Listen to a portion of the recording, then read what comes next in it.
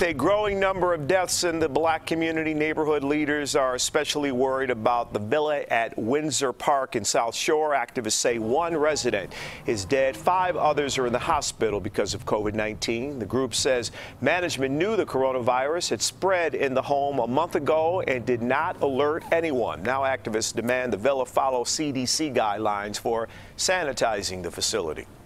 If you are in leadership and you are in charge of a senior citizen facility, it's your duty to make sure that the residents are being taken care of properly.